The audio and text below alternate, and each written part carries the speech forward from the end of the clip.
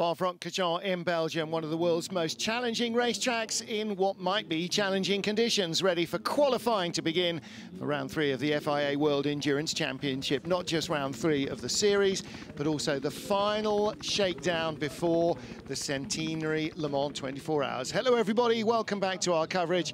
After mixed conditions in free practice, the track is relatively dry. About an hour ago there was a little sprinkle of rain here at turn 1 and in the pit lane and down towards Eau Rouge, but other than that it should be dry for qualifying, which will come in 3 groups: our GT cars, then our LMP2s, and then our hypercars. I'm Martin Haven, alongside me in the booth Graham Goodwin, and Anthony Davidson. In the pit lane is Louise Beckett. We'll start with you, Anthony. Final preparations for qualifying. Only one driver now goes out and does qualifying, so that means there's an awful lot of load on one person's shoulders. Yeah, there certainly is, Martin. You've got two drivers on holiday, especially if you're driving in third stint in the race. It's a nice, easy time, but for the drivers that are stepping into qualifying, the pressure's on you. And here's Ben Keating in the Corvette. He'll be feeling a lot of pressure. So the bronze drivers, the category of bronze drivers, have to qualify in the GT category. So here is the Sarah Bovey show and Ben Keating show. They've been at it for all the races so far in the World Endurance Championship. I'm convinced it's going to be the same thing here in Spa yet again. Well, remember as well, Ben's had his home race at Sebring. This is Sarah Bovey's home race. She knows this track really well. I will disagree, by the way, with something Martin Haven said. That wasn't a sprinkle. That was heavy enough that I couldn't leave, unfortunately, the Ferrari hospitality where I was enjoying a coffee. It was awful. Had to stay there for a good 10 or 15. It absolutely steroided it down. We're seeing the 83 car. That was a car that had real problems at Sebring. And then this brand new car introduced last time out at Portimao. We also, a little earlier in the broadcast, saw the 21 car, which we will not be seeing in this session, and we'll talk about that once we've had a quick look around this fabulous Spa-Francorchamps circuit. Yeah, that was the car we saw in the garage, of course, there, Graham, wasn't it? Still getting rebuilt, but yeah, round 3 here at Spa-Francorchamps, a brilliant, picturesque circuit, one of the drivers' favourites, myself included. Always loved coming here. 7 kilometres long, 4.5 miles long, 4.3 miles long, I should say. Yeah, you can see the ambient weather there, 18 degrees, 25 degrees track temp, 53 degrees humidity. And as always in Spa, that is the name of the game. Watch out for the weather.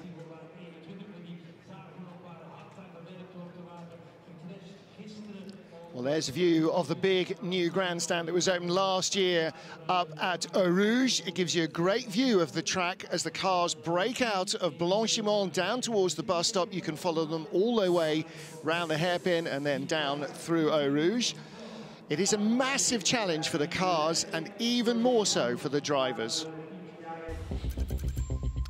So here we are then. Like we said, it was 7 kilometres, 4.3 miles long. A great circuit with a lot of undulation, elevation change around 100 meters throughout the lap. We focus on turn 1 here at the source. It's the pit lane exit as well. A good overtaking spot, but a corner you need to master in qualifying as well, particularly on the brakes on those cold tires. Then next up, we look at Eau Rouge and Radion. Turn 3-4 takes you up the hill. A real tricky complex in sports cars to get right. It's definitely the corner it's cracked up to be. And then finally down the chicane, another great overtaking spot and an important one to nail in qualifying. Again on the brakes, that right-left combination. You attack the curbs pretty heavily there in 19 and 20. You've got the pit lane entry as well. Quite a tricky pit lane entry to navigate during the race with the walls very close. We've seen a few mistakes there in the past, but yeah. Getting ready for qualifying here. So last time out actually around this track for Toyota, just some lap times for you to look at. It was a 2:03 lap time for Toyota. It was pole position for the Glickenhaus, however, with a 2:02.7. And this morning, yesterday in FP2, we had the fastest time from the Ferrari of Giovinazzi with a 2:01, already faster than last year's pole position time. As the cars come out onto the apron, a quick couple of looks there at these 2 new grandstands. One new last year, another brand new one inaugurated just yesterday evening. And some of the best views in motorsport anywhere in the world. The new grandstand up at Radion opened for last year's race. The new endurance grandstand opposite the old pits opened yesterday evening. Full view from La Source up to the apex at Radion. And if you are somewhere in the Low Countries or northwestern Germany, pop out for some milk tomorrow and get over here, because there is a great race in prospect tomorrow, Saturday morning. Grandstands will be available. You can buy tickets. It is going to be busy.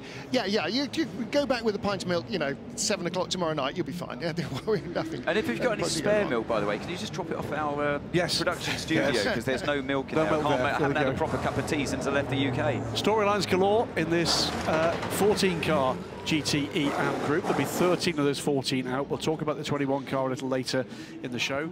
Car we just saw, the 88, didn't race, of course, at Sebring after an incident with one of the hypercars in practice. Comes here on the back of a win for that car as the number 16 in the European Le Mans Series last weekend. A switch of pro drivers in the number 88 car from Alessio Picariello last weekend. But the 77 car here, one of the most storied entries in the whole of the FIA World Endurance Championship, and includes, of course, Mr. Always Present, Christian Reed, the team principal of Dempsey Proton Racing Proton Competition, has contested every single FIA WEC race since the series inception in 2012. 83 car, which was in the gravel traps down at the Jackie Ick chicane in the first, in FP3 this afternoon, or this morning rather. And the 21 car, well, Diego Alessi crashed that really heavily into the car of Thomas Floor. Not that one he didn't. That is a brand new chassis for the team being built up. That car we will see tomorrow. I mean, last at Portimao, we saw the 1/10 Lego Peugeot. This is an altogether different kit. Now, Graham, because this is what happened actually at the top of Eau Rouge and Radion.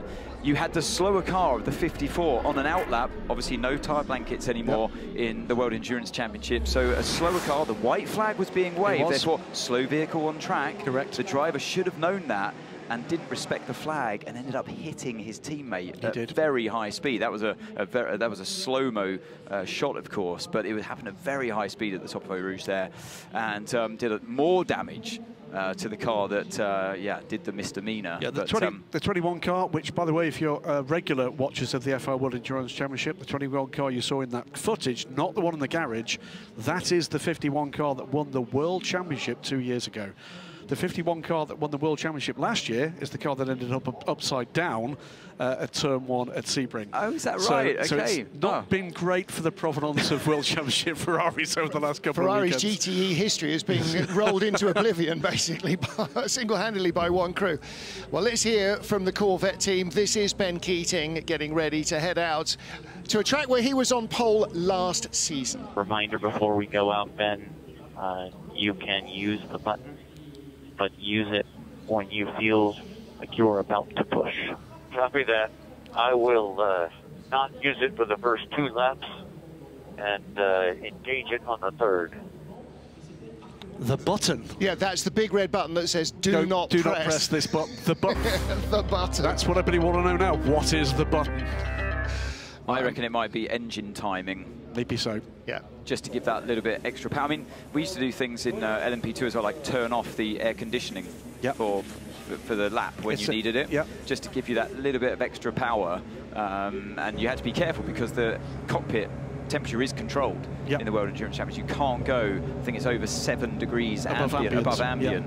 So you have to be careful when you turn that off. But maybe it's the button is something to do with either of those. Little story around the first car out, that matte blue Aston Martin, the 98 Northwest AMR. Very different livery for regular viewers. 8, 7, 6, 5, 4, 3, 2, 1. LMGT qualifying session has started. And in fact, very different livery if you're not a regular viewer. So the very different livery, because it is now run for Heart of Racing. Correct. So Paul Dall'Alana, who has been Northwest AMR, who's been part of the championship almost as long as Christian Reed, the single most successful driver in GTE Am in terms of wins, podiums and strings and all sorts of records, has finally come to the point where business has to take over, and he's had to basically step away from racing. So the Northwest AMR is still the name of the team, but it's a trio, a different trio of drivers from the heart of racing, and it will be the USA's Ian James, who's their bronze driver, their gentleman driver, who goes out to qualify. Now, in FP3, those of you that were listening and paying attention and taking notes, I did say a couple of times Sarah Bovey was on pole here last year. She was not.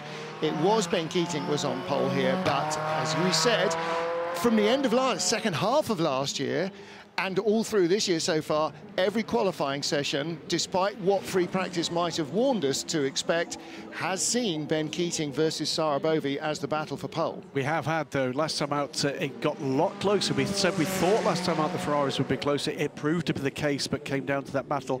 Let's see who's out there at the moment in these cars. It is the bronze drivers that will take the wheel in this 15-minute session, already down under 14 minutes. The ORT by TF, that's the Oman Racing Team by TF, the 25 Aston Martin in the hands of Ahmed Al-Harti. Already this year, a pole position man, but in LMP2 in the Asia Le Mans series, Ben Keating, not said about Ben, the bronze Jesus is known as on the internet, and there's every reason to expect why.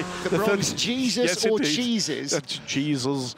It is in the number 33 Corvette racing car, the 54 AF Corsa Ferrari, the other car involved in that shunt yesterday evening in the hands of Thomas Flirt. What a magnificent job the AF Corsa guys have done to put that car back together as well. Pete J. Hine makes his return after missing Portimao with a clash with the WeatherTech Sports Car Championship in the Project 1 AO Racing 56 car. 57's Kessel Racing, it's the bright yellow Ferrari in the hands of Takeshi Kimura. Claudio Schivoni in the other bright yellow car, Einlink's number 60, and that's one of the Porsches. 77 Dempsey Proton Racing in the hands of Christian Reed. Luis Perez Companc is in the 83 Richard Beale AF Corsa Ferrari. Iron Dames, we can see the bright pink, hugely popular Iron Dames Porsche is in the hands of, as we've said, Sarah Bovey, the Belgian lady driver. Mike Wainwright is aboard his 86 GR Racing Porsche. Proton Competitions 88 in the hands of the American driver Ryan Hardwick. Ian James, British by heritage, America by adoption, and he's in the Northwest AMR 98. And finally, it's the 777 D-Station Racing Aston Martin in the hands of Satoshi Hoshino. Speaking of Hoshino and the Aston Martins, they've had a little bit of a boost for this race in regards to the BOP. So a little bit of boost, literally boost pressure, a little bit of a tickle there to try and just boost their performance. They're lacking a little bit, they felt, the ACO and the FIA in the first two rounds of the championship. It was a lock-up already, the car 56 into La Source there. And this relatively new gravel trap still on the exit of that corner means that you can't just carry on at full racing speed back onto the circuit anymore. You have to respect the edge of the track.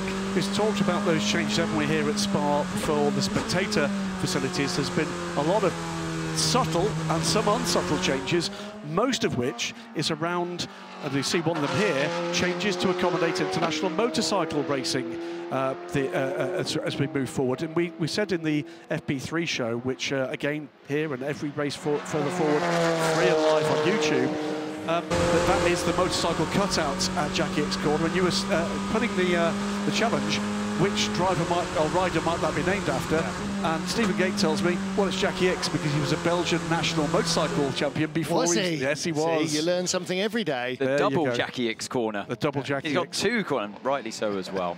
It was for a long time a corner with no name. I always used to call it turn 9. I think I will carry on calling it turn 9 because it's just ingrained into me from listening to engineers on their laptops for too many years. But as we run on board now with Ben Keating, he's getting his tyres up to speed. Now, we're not going to focus too much on the first couple of lap times that they do because we heard from the man himself saying, I'm only going to press the button after the third lap. That's when he feels that the tyres will be in. Yeah. This is, remember, the final time that we will see here at Spa the GTE spec of GT machinery in the FIA World Endurance Championship. Not quite the final time at Spa, because of course this is the only other track, the only track we're going to see them again with the European Le Mans Series later this year on their farewell tour before LMGT3 comes into use in 2024. Keating apparently has just been told to use the button. So the team obviously feeling that the tyres are coming into up to temperature faster than predicted. And that's something this circuit's always been able to do. You know, high-speed corners here, puts a lot of energy through the sidewall of the tyre, and it's a bit like a squash ball. You know, you keep flexing it, hitting it against the wall, squashing it around. It heats up from inside, and that's what gives you ultimately the grip you need. Yeah, young Lido Wadu watches as this Paris Compact comes through to start the flying lap. It's 2:22.028 is the marker so far for Ben Keating, but already through sector 1 with another purple sector, it is already 1.3 seconds up on that schedule. So cracking stuff already from Ben Keating. 2:17.4 was Keating's pole time last year in GTE Am. But that was in not a Corvette, that was in the Aston Martin. Here comes the most likely driver to depose him from that record. Sarah Bovy will want to do well here for herself, for the team, for the Belgian fans. Was down in the pit lane for a very well-attended driver autograph session earlier, and it's fair to say, with all the glittering array of hypercars we've got here, some of the biggest queues reserved for this crew and the 85 Iron Dames. Already race winners in the European Le Mans Series and knocking on the door of race-winning success at the World Championship level. And desperately need merch. They need, there will be more pink in the grandstands next year than there will be red for Ferrari if they get their merchandising gear in organisation. Ben Keating going quickly here, but quicker still right now is Ahmed Al-Hati, second quickest overall, way off and not a representative time, but on a very good split at the moment. Bettered though by Ben Keating in sector 2. And PJ Hyatt in the AO Porsche that we saw locking up at La Source. Is this his first time here ever racing, I think? I think you might be right. And did a couple of one-offs in the... Can't have a couple of one-offs, Greg. Very good sector 1. In the Michelin Le Mans Cup, but I don't think he's raced here before. Keating keeps it clean on the exit of the final corner. I'm not sure it's going to be enough, though, because Al-Hati further down on the lap behind him is just coming into the chicane now, so Keating's probably happy with that lap, but I think he's about to get superseded as Al-Hati's making his way through that final chicane right now as we watch the slow-mo of Keating. I'm looking for the lap times. Here we go. It's going to be a second up or so. Goes to the top. It's a 2:18.127 for the Aston Martin. 3 seconds quicker. He will be very happy with that, the Armani driver. Very quick bronze level driver, I said.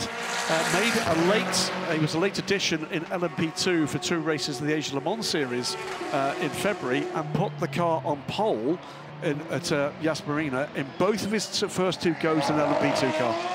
Hayat improves the fastest final sector, but not enough to topple Al-Hati off pole. That's a great lap from a driver who wasn't in Portimao 2 weeks ago, so hasn't raced a car since Sebring, and his first time in Spa. That's a great lap from PJ Hyatt. Yep. Sarah Bovy is struggling here. Yes, she is. 1.5 seconds away. And actually aborts that lap to make sure. So you take a wider line through the... Oh, big trouble there. Big trouble. It's PJ Hyatt. So that looks... Is that Radion? Yeah, that's the exit. Yeah, it is. Red flag immediately. Yeah, that's the exit of Radion. So he has got squirrely through Eau Rouge, and if we get a replay of that, it will be the car coming backwards over the brow. And after just setting, here we go, straight to the barrier there. A lot of energy going into that tyre barrier. That's a lot of mechanics that won't get any sleep tonight. There you go, over the brow backwards. Lost it, and as you see the driver looking already in trouble, looking to see where the barrier is. It's coming up at you very quickly. Luckily the car had enough rotation in it. It's just dispersed a lot of the energy, and at this point you're bracing yourself. That's the Gerhard Berger moment. Feet off the pedals, hands off the steering wheel, roll yourself into as small a ball as you can. Saw as he came over the crest the energy going through that car, the rear right tyre off the ground. Really was lucky. That car stayed on all 4 wheels. Like I said, Eau Rouge for sports cars, it suddenly becomes the corner it's cracked up to be. We hear a lot of hype about Eau Rouge, and actually in most categories of cars that race around here nowadays, they've outgrown that series of corners, and it's easily flat out corners. It's like it just interrupts your lovely straight line that you're in. It's an inconvenience to your lap. But in sports cars, no matter which category you're in, it grabs your attention. where he's moving in the cockpit, which is all that anybody cares about right now, because the impact lights will have come on. There's a blue light in the front of the screen. The medical crew are there, but he's moving. We saw him moving before impact. He's got the door open, okay. Do not get out of the car. Wait for the doctor to assess you. What hurts? How are you? Da-da-da. It's more the shock than anything. Yes. When you have a big crash like that, especially in radio, and it's the shock that you have to get rid of. The adrenaline so high in your body. But yeah, he'll be fine. There's the Project One garage. They know there's a lot of work to do on that car. Doesn't look any nicer the second or third time you see it, does it? Never gets better. That was the reaction from Ralph Wright. Everybody knows. Everybody knows it could be them in Eau Rouge. You know, it's a risk reward thing. Yeah, the crowd cheer. You know, he's out of the car, okay. But now, you know, it puts more fear into all of the drivers sitting in their cockpits now, thinking, yeah, that looked like a big one, and I've got to get back out there and carry on qualifying now. Can I just point out, why aren't you lot at work? It's a Friday. It's not a Saturday. I mean, this is so encouraging for the future of this sport. We're coming back here. It was announced yesterday for another 5 seasons after this, through to 2028 with the World Endurance Championship. And wherever you are, in the UK, in Northern Europe, this is a stunning track to come to and so easy to get to, and your entrance ticket gets you the everywhere autograph session, into the paddock, pit walk, everything. I mean, it's an astonishing thing. We can become blasé. That wheel was off the ground and well off the ground. Can become blasé when you bump into fans and talk to them about their experience. Genuinely, people who've been to other forms of motorsport cannot believe the access they get to teams and drivers of absolute world class. You can see everything in this crash doing its job the way it's supposed to be. It's this Grade 1 FIA circuit in that, in terms of safety, and a lot of calculations. This doesn't happen by chance. No. The way that he's been able to walk out of this car, the FIA are completely on it in terms of how they've shifted barriers around at the top of Radion and how they govern the safety of all the cars as well. And so we don't know how this is going to go. If they allow us to go back out, we can put another set of stickers on. We are plus 1.38 behind Al Harfi in the Aston Martin. I think we leave the tires that are on it. He's thinking the longer game. He's thinking about just exactly what is going to be under that car later in what will be a double stint for him. The fluid there will be, I'm sure, the rain from inside the tyres. It's not. That's not come from this Porsche. That's the rain that's been collected the tyres behind the banding. And the reason why it's going to take a little while to fix the barrier is because to be a Grade 1 FIA safety circuit, it has to be exactly how it was homologated, with that barrier in place as it was. Matteo Cairoli, teammate for the 56.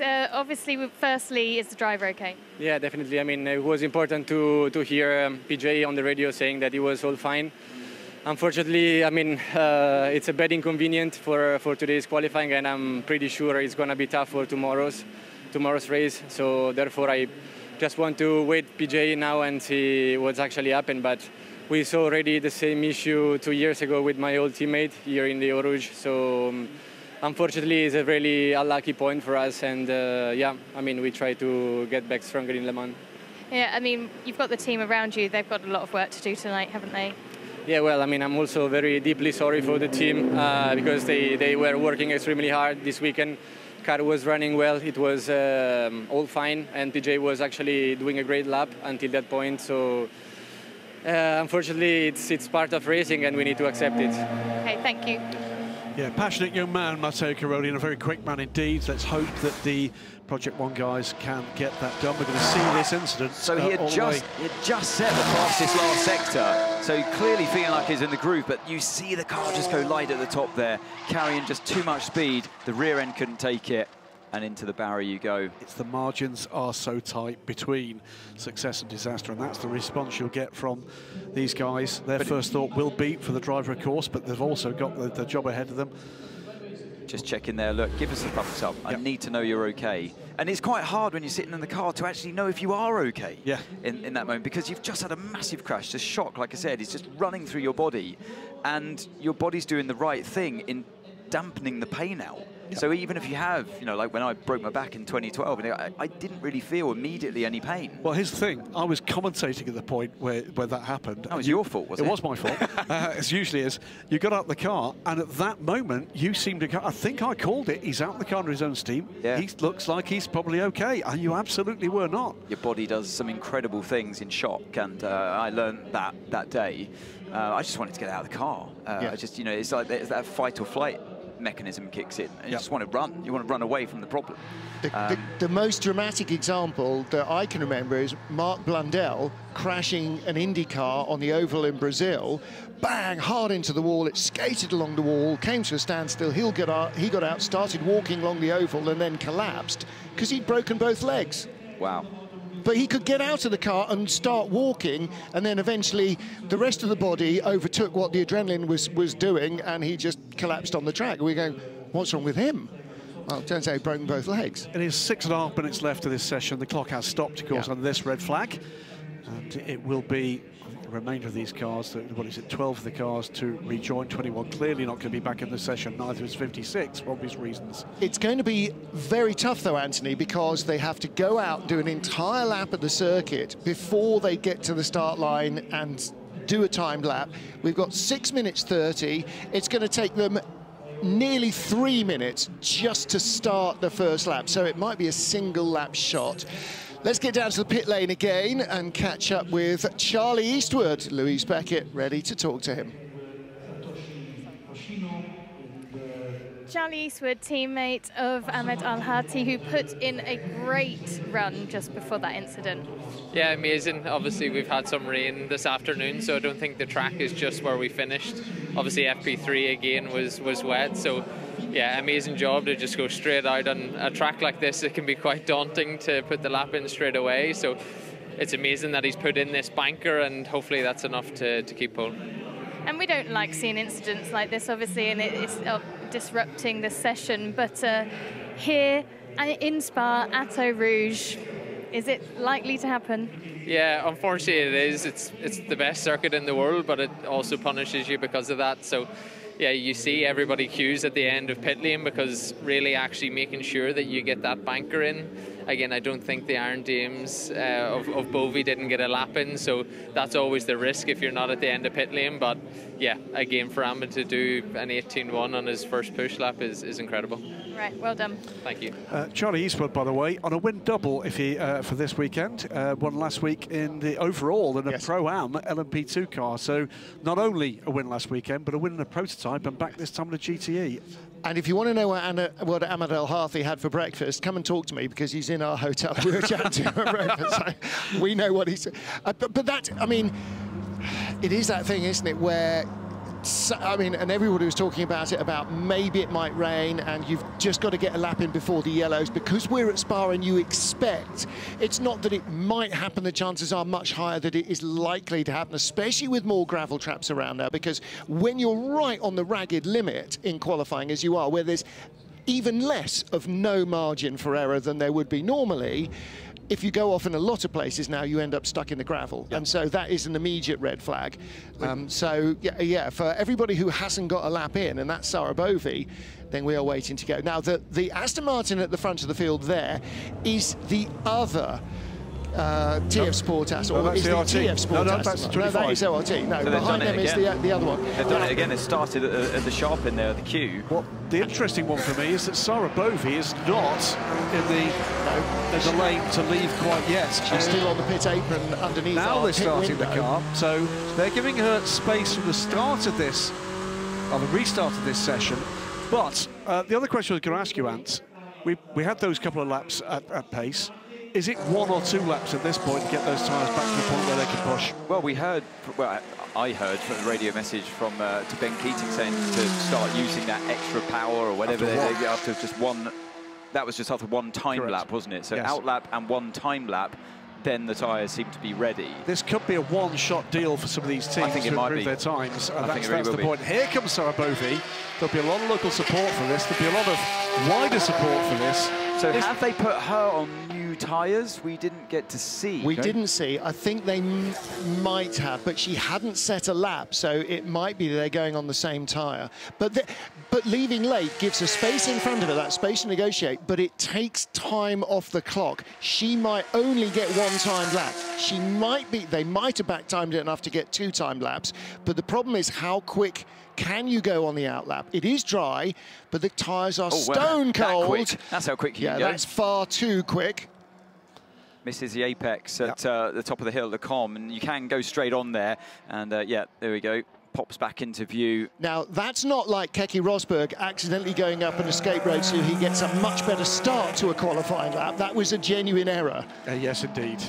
So what might happen, though, to her, if she's a bit too quick on this outlap? So you've got the situation here where Keating's got a car in front. You need, ideally, a little bit of space on this high-speed circuit.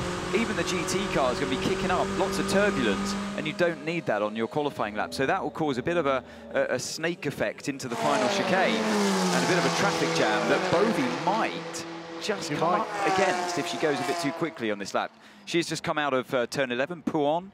The car ahead of her, turn 15 at the moment. That's Claudia Schiavone. So she's got, what, 2 corners of leeway to get her foot in. Keating's in an Aston Martin sandwich. Aston Martin were 1-2 in qualifying in GT Am here last year. Ben Keating took pole. And it was the Northwest AMR of Paul Dallalana who he just beat to pole. He was in an Aston last year run by TF Sport and currently chasing an Aston run by TF Sport. So Ben, it's a super slow-mo there over the curbs. This car has looked better and better through this year. And don't forget that the fastest time we saw in free practice 2, i.e. the last dry session, full dry session we had, was actually a 2-minute 15. And way off that, yeah, 2:18 at the moment. Now that was very close to not being a legal turn 4 there. If you've got all 4 wheels inside the white line as you crest the brow. And a big lock up. He's used the big button, hasn't he? Just trying to push too fast, too soon. The karting equivalent, the hand over the carburettor to choke the engine up down the straight. Here we go with Sarah Bovey, starting a fast lap. And now Harty's going even faster. You can see at the bottom of your screen there, the purple sector, fastest overall, so i.e. against himself. Oh, that was illegal. Off the track, wasn't it? So that lap completely loses that lap. Will be gone. It's pressure here, isn't there, for Sarah Bovey? It's going to be really interesting last 3 minutes of this session for a young lady who has been an absolute star in this effort in both the European Le Mans Series and the WEC. But here, right now, this is a lap. This is not this lap. The lap that follows is going to really, really matter. And it was fast as well, so she's going to wave goodbye to this lap with 2.5 minutes left of this session. There are several corners where they absolutely will not permit exceeding track limits, and turn 4 is right at the very top of that list. And it's turn 4 of 19 corners. Confirm that lap is deleted. Now Harty improves even further on his own lap time in the second sector. Yeah, Keating's lap was deleted as well because he exceeded track limits at turn 5. That was going straight on at La Source. Is the penultimate part of the lap where you can have track limits in Blanchimont. That's very tempting, especially for the GT drivers to run out too wide. And the last one coming up in the final corner exit, you got to be careful here as well. Does he keep it within the white line? Yes, he does. Quick and clean, half a second up. This is going to be an improvement from Amber Harty by 65 hundredths of a second. And look at the gap. That means nobody else is within 2 seconds now. And he's got another shot. Great lap from Ahmed Al-Harty. The Omani driver has been making a name for himself in GT3 racing. As I said, earlier this year made a convincing debut in LMP2. And here in GTE, is he about to put himself on pole position? Well, he's raced here before in British GT a couple of times before he stepped up to the international stage. Ryan Harwick keeping it nice and clean there over Radion through up onto the Kemmel Straight. This flat-looking section, Anthony, has got an elevation of nearly 45 degrees, it feels, when you're walking up it. It really does. It doesn't feel that much in a car, in a racing car, but just looking at these first sectors now. Here's Sarah Bovey. She has just started. So this is a critical lap with 50 seconds to go. This is her last lap she's going to have. Well, all of them, for that matter. Yep. And the first sectors come popping up Al-Hati is quicker, Ben Keating in second place is quicker, but fastest of all, Lewis Perez Companc. As things stand after the first sector, that was clean. After the first sector, at the moment, 0.137 up on his own time is Ahmed Al-Hati. 0.138 up by 1,000th is Lewis Perez Companc. She was fastest in the first sector last time around, but that lap was deleted. What's it going to be this time around for both? 14 back. Not enough. She's nowhere near enough. It's got to be a banker at this stage. It's got to be a banker to pull herself up the order. So here's Companc into turn 12. Not the ideal line. I'd say didn't quite use enough of the track on the turn in there. Might have just scrubbed a bit too much speed off. But the first sector stands. Al-Hati is 3/10 up on his previous best in sector 2. Lilu Wadu, who shares that car obviously with Companc, watches on nervously. It's gone for Ben Keating. He's not going to improve, and Lewis Perez Companc is 0.8 up, off that base. It is going to be Ahmed Al-Hati. He lost it, and that's it. Like I said, in turn 12, 13, 14, he wasn't using enough track and didn't carry the speed. But someone that has carried the speed is Al-Hati in the Aston Martin. What a great run. And across the line, another quarter of a second quicker. 2.29 seconds quicker. He has absolutely thrashed this field here this afternoon. 2/10 quicker than last year's pole. Well, he's done it by being fault-free and clean and quick. 83, Lewis Perez Companc, that's the best qualifying result for that car. They had a really strong race 2 weeks ago in Portimao. Sarah Bovey 1.5 off. But still, that would put her third if she can only be 1.5 behind the line, because Ryan Hardwick in 88 is third quickest, 2.2 back. Amazing, isn't it? Good Sarah result last weekend. Could be third on the grid with this time. Needs just to be neat. Trying to keep just keep it clean. Come on, baby. Whips the horse to the line, and it is second. So she beats Ben Keating for the first time this year, but does not get pole. Amazing, but still almost 2 seconds off that time from Al-Hati. A first ever pole position in the FIA World Endurance Championship for an Omani driver. Any one of his 3 quick laps would have been pole, and each successive lap was quicker. Ahmed Al-Hati, that is fantastic.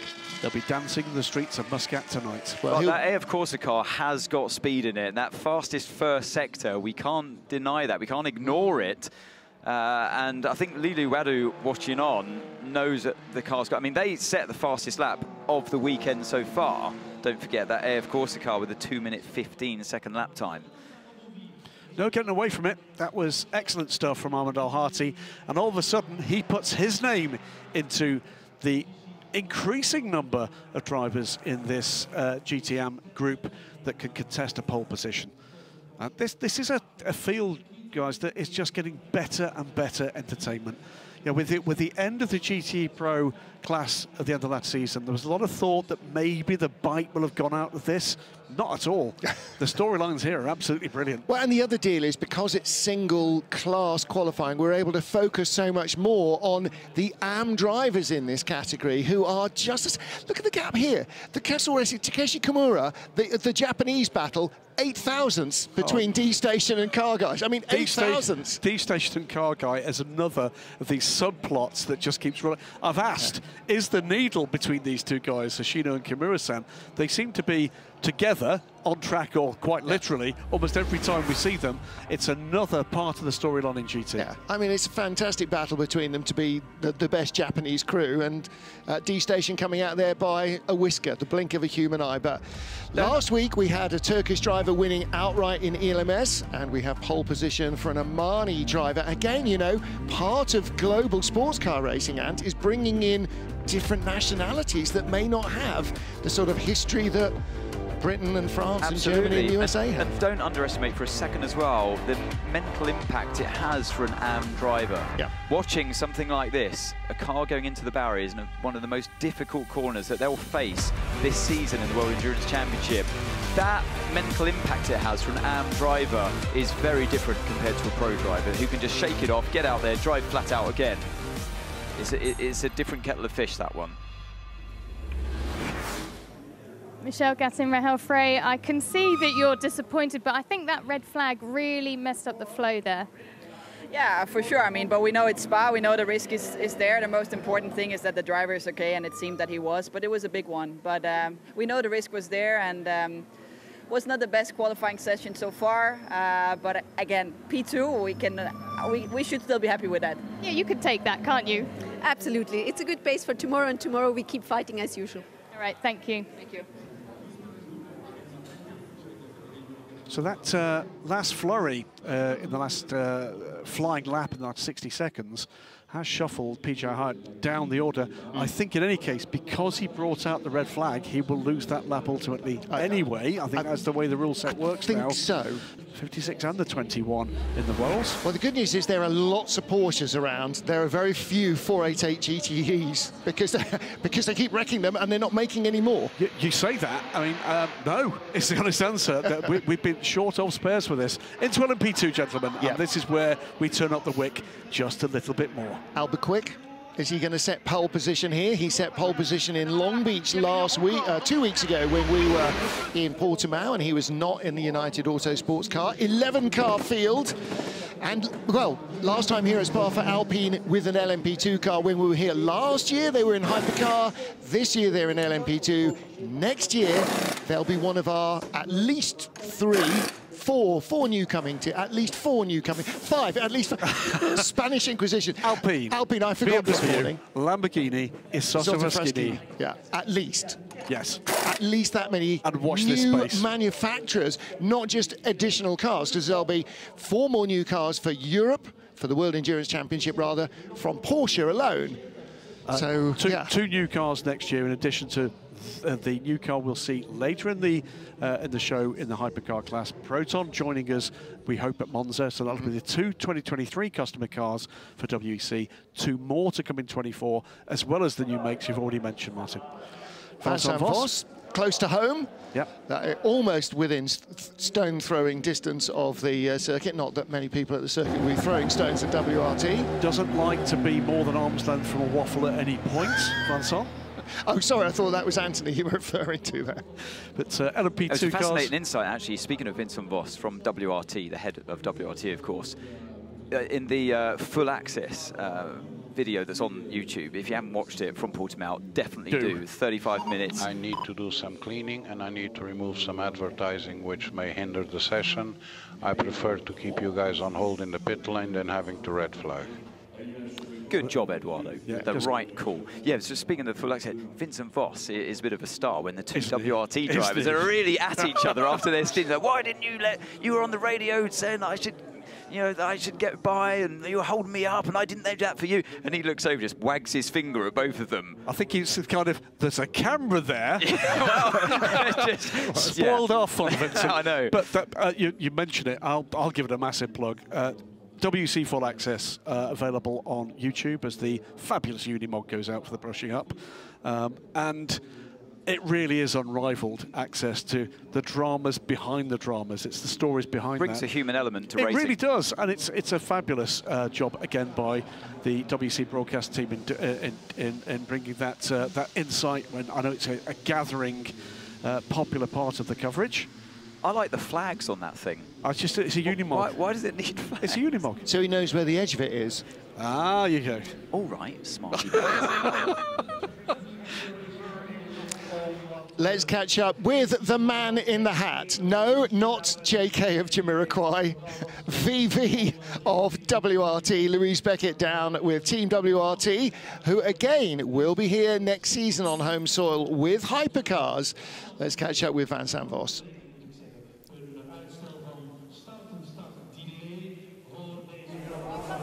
Looking forward to this weekend, your home race.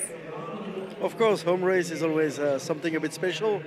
We have seen the true Spa this week already, with some damp, some wet and some dry sessions. Now it seems like quality is going to be dry, and let's see what we can do here. And how have the WRTs been running so far in the sessions? So far so good. We had 2 sessions in P1, and the second car also was there at the front. And the first session we were doing long run, and we were preparing our race. We're all still talking about that little bit of racing between your 2 cars in Portimao. Are we going to see some more of that? Yeah, why not? I mean, we are here to race, and as long as they don't do mistakes, I allow them to race. Thank you.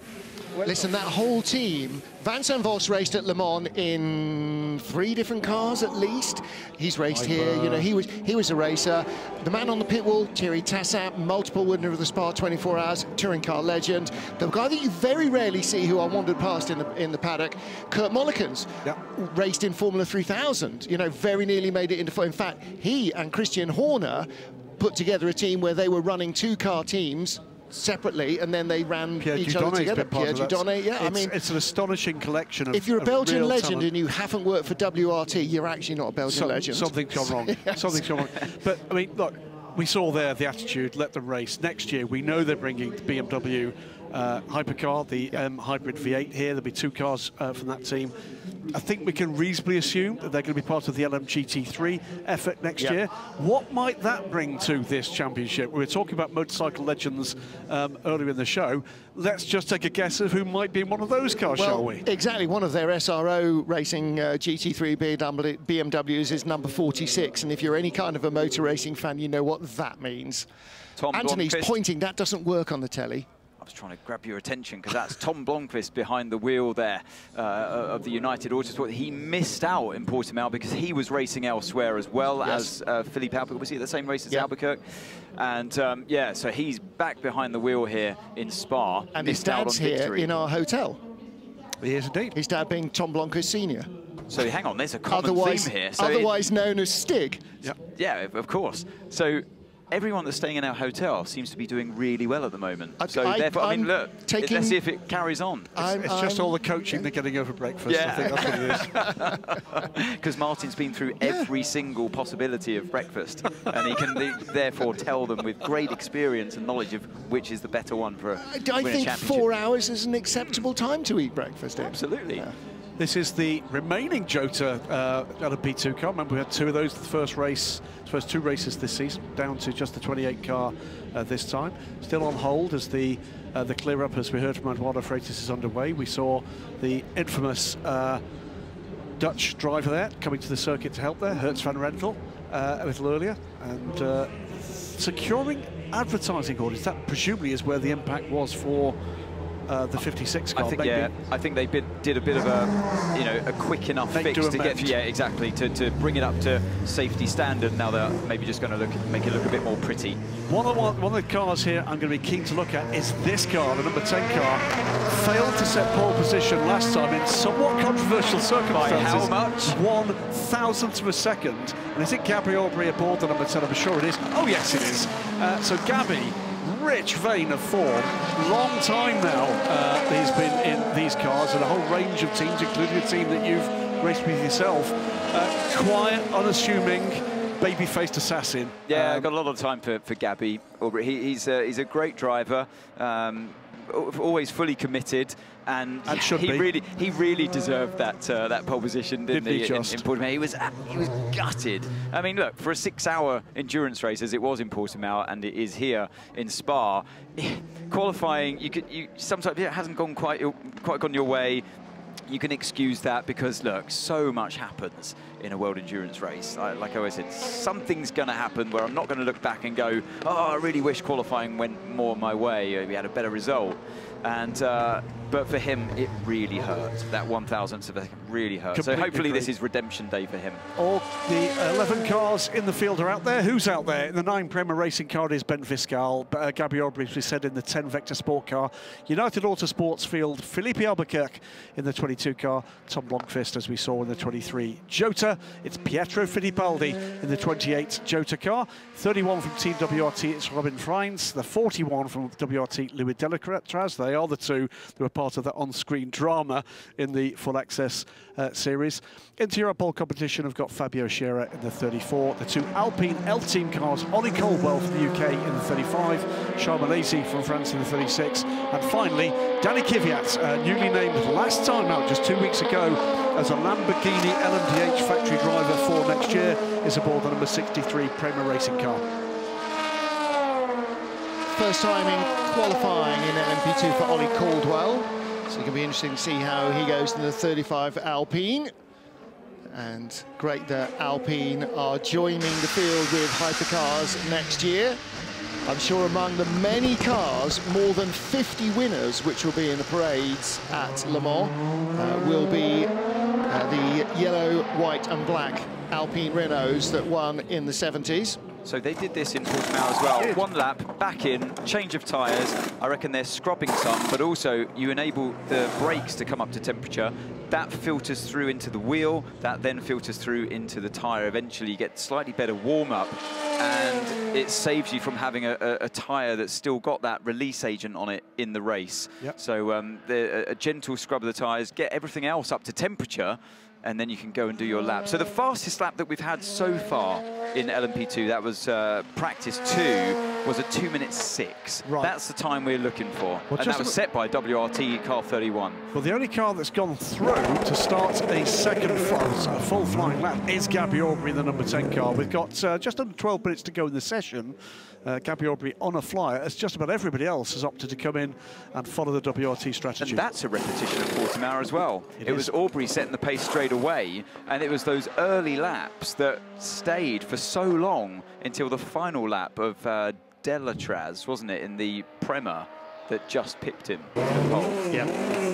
Pole sitters in LMP2 here last year were the Pro-Am 83 AF Corsa team. Wow. Oh, you're right, because they set pole in the first 2 races. It was with Perodo, Nielsen and Rivera. Bortolotti in the 63. Bortolotti. Yeah. And with that controversy at the start of the session where there was a bit of a stewards' inquiry afterwards, but they kept that result.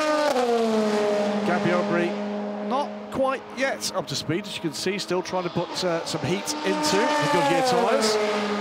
It is a Goodyear Shod class, the LMP2 class here in the World Endurance Championship. As GT3 will be next year as well. I think Michelin have probably enough on their plate supplying what will be a bumper field of getting up for over 20 hypercars. 20 or 20 plus for hypercars next year, which will give us 16 to 18 LMGT3s. It will be a field capped to 38 cars next season again, for a whole range of reasons. Vector Sport really have turned things around this season. I think there have been quite a few changes out of the team internally, personnel changes, and I think it's really paying dividends. Let's see what they can do in this session. Apparently, Louise was saying the team were ready for the car to come in just now, but they've decided to stay out there. So all the team were out in the pits, and now they've just gone back into the garage. Is that driver feel? Is that him? Is that him coming out of sector 2 going, no, I think it's there. I think it's there. I'll try a lap, because they've got the chance to come back in afterwards. He's 2 seconds off on that first banking lap, if you like, in the first short sector. So it's going to be interesting to see if we can squeeze out of this car in what is a proper good at flying lap. That's not quick for Pietro Fittipaldi. He's getting some energy into the brakes.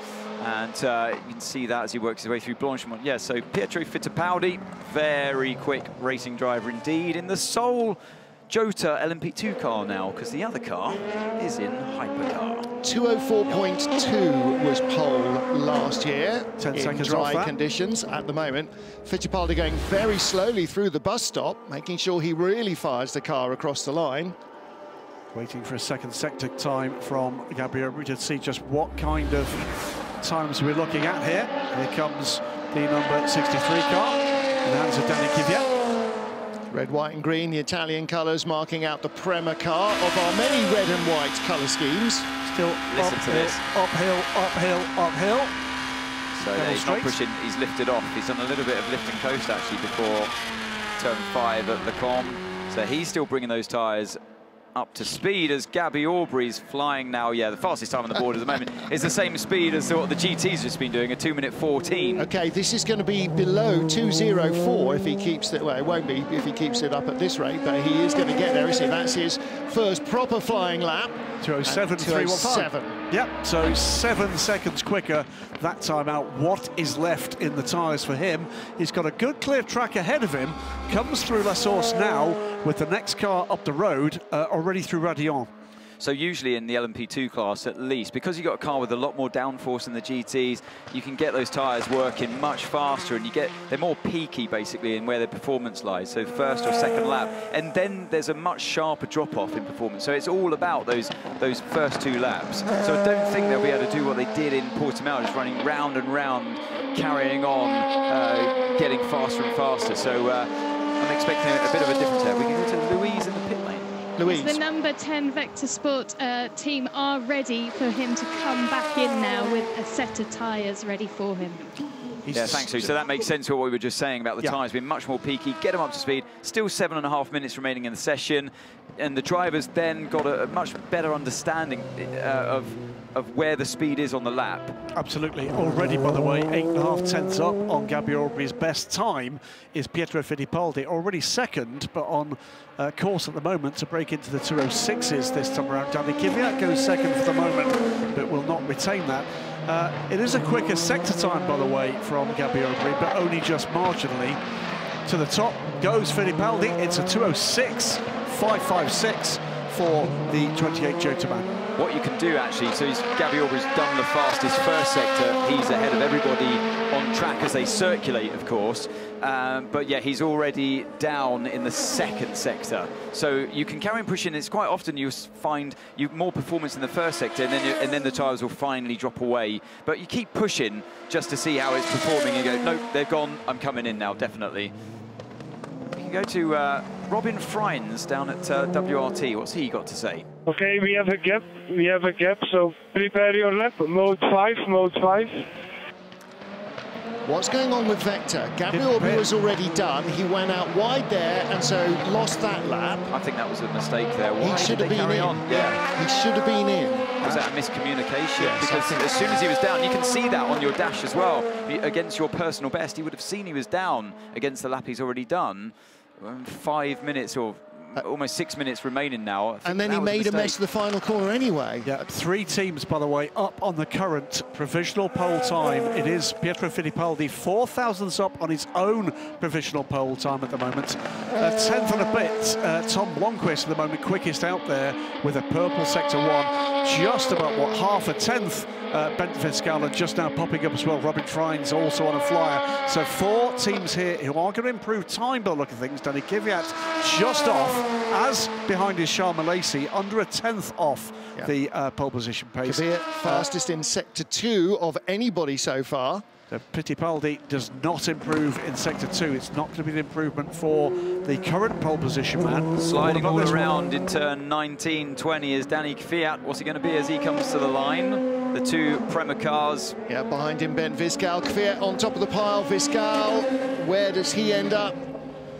Well, into the pit lane comes the Jota car of Pietro Fittipaldi. I think Vector have blown their chance. I think with Gabby Aubrey not coming in, they're not going to have time to do a tyre change. Let's hear from the team. Negative base, you're going to have to stay out now. You stay out so you can cool down and go again if you want, or keep pushing. Okay, cool down, start behind the road. Yeah, that's pretty clear that that was blown, wasn't it? That was a mistake. I think he should have come in. I mean, everybody else changed tyres anyway, so they've been out there on the one set. And they didn't even do the scrub, did they? Blomqvist to the top. Blomqvist to the top. Ollie Caldwell quicker than that in the 35 Alpine. What about United? They're malingering at the bottom. Well, they were. The 23 car, Philip Albuquerque, 22, is in 7th place. Tom Blomqvist fastest. Is he going quicker again? Blomqvist to the top, and to the top by a chunk. It's half a second is the advantage here for the number 23 car. Still 1.5 seconds off last year's fastest LMP2 lap. The cars haven't changed, the tyres haven't got worse. Graham, have the cars changed? I think we've had a slight change for this season for them. And remember, that rain earlier in the day, that will have taken something out of this track. Oh, definitely, most definitely. Yeah, but GTs went quicker. Fittipaldi gets out of the Jota. That's his work done. Looks immediately at the timing screens, and he'll see that he currently sits in P3. Is that going to be enough? Because Robin Frines has done the fastest sector of all. in Sector 1. Blomqvist improves as well. Delatraz is up by 24 thousandths on pole currently in the first WRT car, and Fines up by 68 thousandths. Yeah, 3 cars under a 10th up on the pole position time in the first sector. So 3, one of which is a purple sector time from Robin Frijns. Blomqvist Frijns, that was the battle for victory in LMP2 in September 2 years ago at Le Mans. Remember, it came down to the last lap when Yiffy Yi's car broke, and WRT ended up winning. The tyres falling away for Blomqvist there in the second sector. We're hearing that Danny Kvyat aborted his lap because the same thing happened to him. So he's doing a cool-down lap with just 2.5 minutes left. The same. Frijns is, but he is going quicker. The same. Yeah. So both those cars that were up in the first sector, down in the second sector. This could be done. This could be done. Albuquerque, no, that's Blomqvist, clips the curbs, slides wide. And it's not enough, so yeah, back. These tyres falling away by the end of the lap is such a brutal circuit on the tyres that dropping away. But what's Frijns going to do? No, not enough in the second sector either, as Delatraz drops away as well. Oh, second place for Delatraz. WRT onto the front row with the number 41 car, Louis Delatraz, 3.339 of a second off. Oh, big drift there. At 0.339 off the pole position time at the moment. Makes me realise, guys, that tyre wear management's going to be a thing for LMP2 in the race. Huge. They're really going to have to work these Goodyear tyres for all they're worth to not go over the cliff, particularly on the green circuit for the first couple of stints of the race. Lap 3 or 4, okay, good work, you're saving tyres, good work, you're saving fuel. That's the way LMP2 is going to be run. Danny Kvyat, a good lap here, 10th and a little bit more off the pole position time, but this could be a lap to contest for pole or for the front row. But this is the key sector, Sector 2, so you've got to get out of turn 14 clean. Good first sector as well from Fabio Scherer in the Inter-Europol car that is currently 10th. He's done a 36.6. Danny Kvyat's done a 36.7. Not enough for Kvyat. How much tyre has Fabio Scherer got left? That's the other question, isn't it? Is who's been looking after these tyres to this point? Has it just been not quite on the pace? Has it been looking after the tyres? You're right, he is 7 tenths off. I really think Vector Sport will be kicking themselves after this. If they wanted pole position today, I really feel like if they'd gone for that second set, when they were all geared up, ready to do it, they for some reason decided to stay out there, I think pole could have been theirs with a better strategy in terms of tyre management. I think their strategy was right. I just don't think that it got across to Gabby Aubrey that he had to come in this lap or they'd run out of time. So miscommunication or no communication, whether or not it was a radio fault or misunderstanding, I'm sure we'll hear post-session. But I think you're absolutely right. That was a chance went a-begging, didn't it? Checker flag out now as the session will come to an end for everybody. And I think all these cars are just going to come around and peel into the pit lane, basically. But they will do it at full pace so that the tyre engineers get readings from the tyres and from the brakes and from everything else. And, of course, it'll be a full race speed pit stop and driver change as well to rehearse ready for the race. That was an improvement, by the way, from Fabio Scherer, but only up into 8th position, not contesting for the front rows here. Well-filled grandstand, by the way, as we see Robin Frijns go up through Rouge and Radion. Kvyat's 6th lap will be examined, but his best time came on his 5th lap, so that should not be a drama. The problem for everyone here is that the circuit was improving whilst their tyres were degrading. Absolutely. And whoever put new tyres on closer to the end of the session, I think a lot of teams made some mistakes here. So you can see the rubber line going down now through these corners here. And that's where your lap time comes from. See there, the rubber line on the racing line? That wasn't there at the start of the session because of the rain earlier on. We started on a completely green track. That destroys your tyres, and I think they all fell foul of it. Yep. Well, there is the man with the best lap in the session, Tom Blomqvist. He's getting used to that, isn't he? Both here in the World Endurance Championship, but particularly in IMSA racing, where he's really made a name for himself.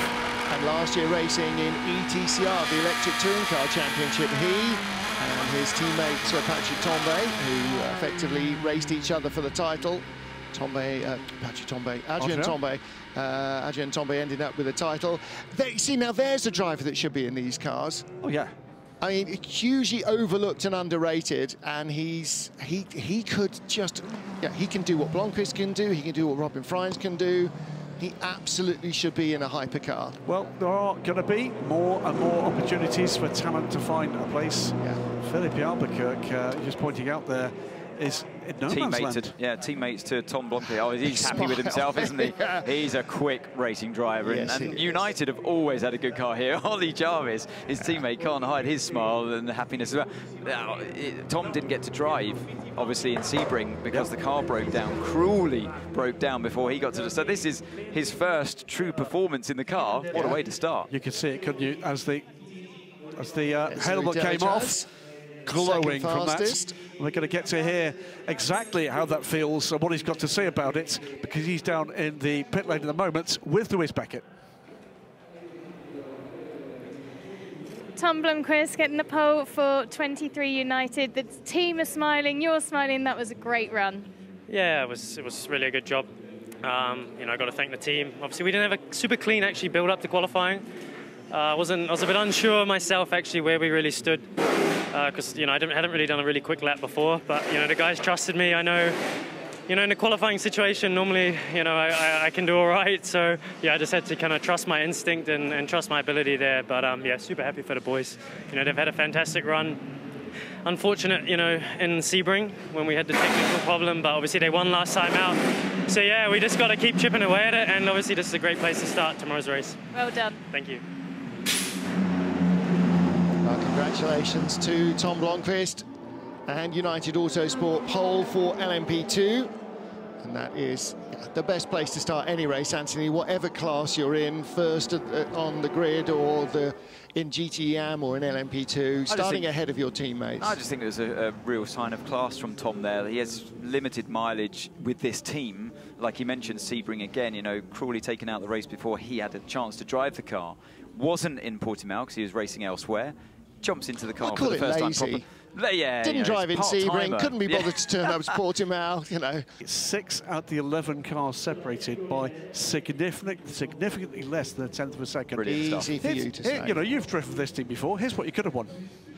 What, the Hypercar? What a beautiful thing. It is fabulous, isn't it? This is the brand new Hertz Team Jota number 38. The mighty 38 returns with this Porsche 963. This Hertz Racing Gold liveried Zinger livery design on this car, and it is a stunner, a surefire fan favourite for the moment it leaves the box. And apart from the lights, because the colour is so different and the way the colour is used on the car, totally different looking from the Penske Porsches. That's what you can do with colour. Yeah. That's what you can do with colour, and the imagination you see repeatedly from people who know how to design a livery.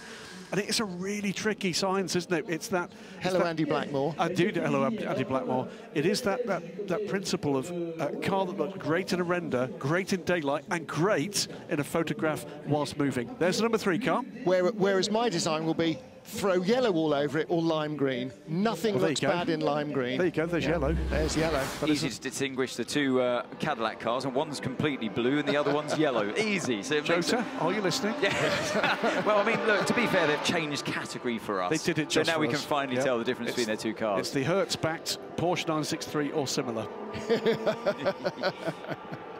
Great to see them in Hypercar. Really excited to see what they can do this weekend. Obviously, you know, we got to monitor our expectations as well as the team monitoring theirs, because, you know, brand new car is going through all the teething troubles. So what do you want, Martin? Bumped into Sam just after FP3, Sam Hickman, who runs the team. I said, how have you been so far this morning? He said, great, until the moment I walked into the garage with the car's owner and it went P1. Oh, not now.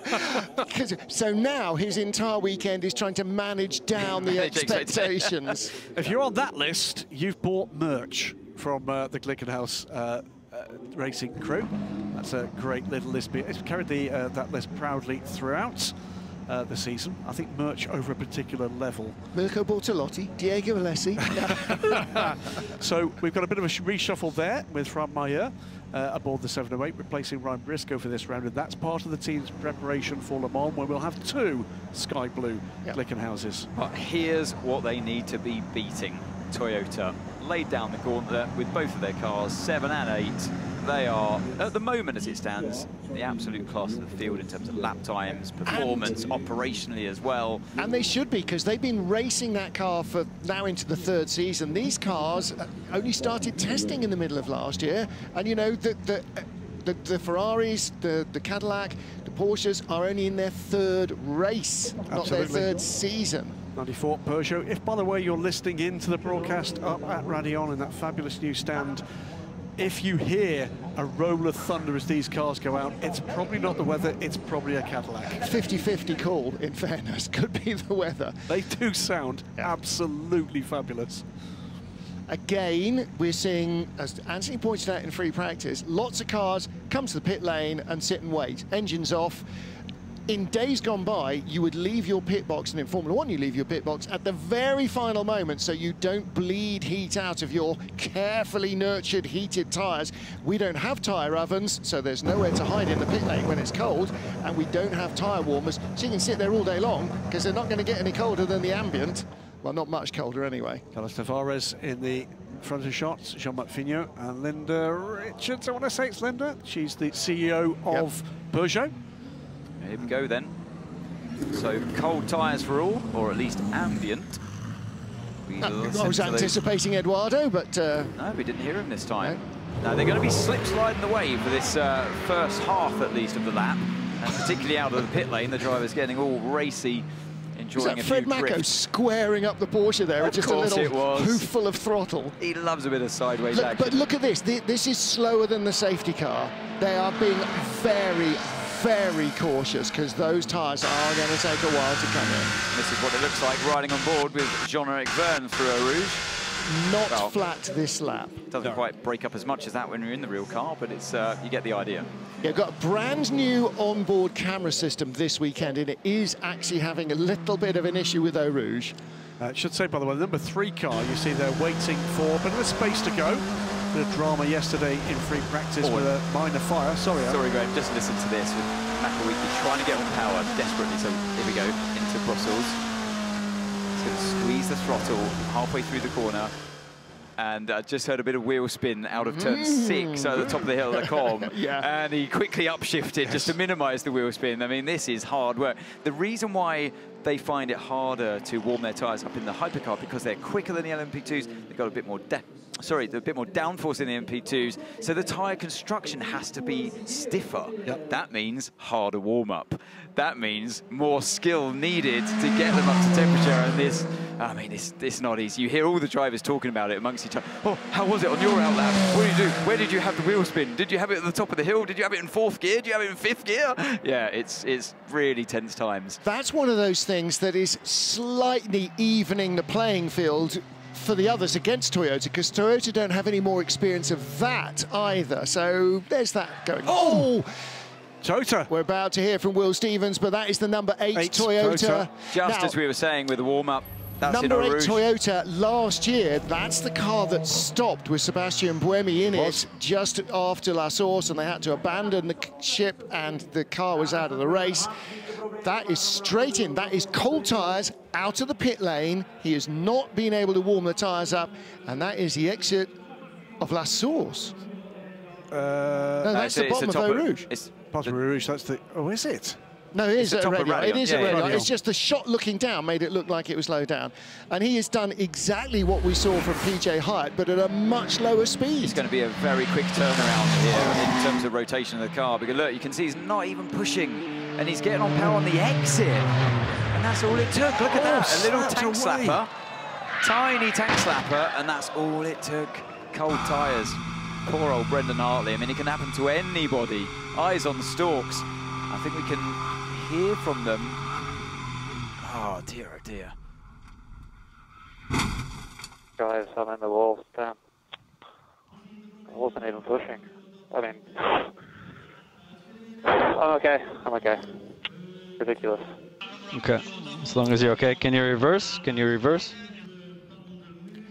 not even pushing. I mean, not even remotely close to even thinking about pushing, barely even picking up the throttle. I mean, it's almost like he hit a patch of black ice, and that's how little. And of course, he's coming over the brow, so the car is going extra light, so it doesn't weigh 1,030 kilos plus downforce. It's probably weighing 500 kilos, and then stone cold tires, literally nothing going on there. I honestly, after seeing that, I think we're going to have a rethink on tyre warmers, tyre blankets. Or well, heaters. you know, one of the conversations in Sebring was how many air-freighted in new chassis counteract the fact that we're not carrying tyre warmers around the planet with us. Well, and I know people will be saying, "Oh, yeah, it's up to the driver, the skipper." You could clearly see there. You've got nothing one of the wrong. most skillful sports car wrong. drivers in the world there, and he was squeezing the throttle on the exit.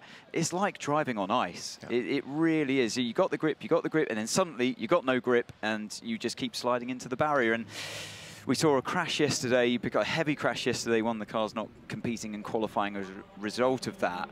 A driver driving very slowly through Eau Rouge, and the other one, okay, yeah, he didn't respect the white flag, but the reason why the crash happened is because you're having a car driving so slowly, because you have up through Eau Rouge, a really dangerous part of the track, or any racetrack. I don't really like what I'm seeing. And you think about Le Mans, they are going to be stone cold pretty much until they get to Arnage. The downforce these cars have, like I was just explaining, the downforce they have means the tyres have to be incredibly stiff. They're like blocks of wood when they're cold and they go on the car. And no matter how skillful you are as a driver, Brendan Hartley's just demonstrated to the world, it ain't enough. It ain't enough. Yeah. Did you see anything he did wrong? No. I didn't see one single thing. No, one thing. I mean, it was hardly a snap, was it? And he caught it, and it went the other way. And it's the equivalent of a high side on a motorbike. Well, we heard it just snaps round. Heard from Pierre Alves that because of the G loadings these cars generate, particularly here, he was saying that the left rear hypercar tyre is subject to about 1,500 kilos of weight pushing it down in the compression at Eau Rouge. The car only weighs 1,000 kilos, so you know that's more than half again the car's weight just through one tyre. So they have to match that resistance to that downforce with the fact that drivers need to get grip into the tyres. And so he said, we're trying to work with the teams to avoid precisely that, to try and get the balance of like the cold pressure minimum and the camber minimums, so that you can try and build heat into the tyre without it then being destroyed as soon as you're up to speed. Well, the other problem as well, there's so much inertia in these hypercars. They're heavy. Yeah. As soon as you get a slide, it's not like the old LMP1 days where they're about 200 kilos lighter than these cars. As soon as you get a slide, you can't stop it. It just carries on. That inertia just lives with you. Well, that will mean no time for the number 8 car in this qualifying session. And that's going to mean that we're going to have at least one Toyota at the back of this pack. That's something we have not seen so far. No. Air temperature is about 15 degrees lower than it was in Portimao. Track temperature is probably a good 20 degrees lower. And yeah, not ideal. Let's hear from Toyota's Rob Luypen, see what they know. Rob Luypen, you like us are watching on and seeing what Brendan's just done. That is not what we expect from Brendan or Toyota drivers. So what do you think's happened? Difficult to say. Brendan reported that he lost the car and that there was quite some damage as he went into the barriers. We could see that it snapped and then he lost it and went in there. So I don't know if he touched something which was wet still or something from previous sessions. We will wait until Brendan is back and then we'll know a bit more. Okay, thank you. You're welcome.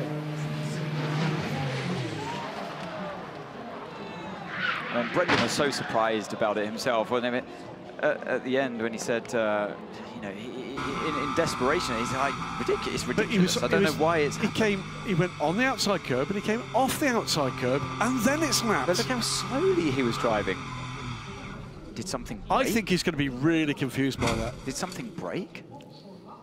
Louise just told me in my ears that Rob is not convinced it was just cold tyres. Look, well, I can see. I could see the tyre. You stops. see the tyre, the right rear tyre as it was. He came through turn 3, shuddering, and that's a sign of cold tyres. You see it really flexing and grip slip situation, really flexing around. So that's a sign of cold tyres. But yeah, it's very odd, isn't it? Him the air temperature here.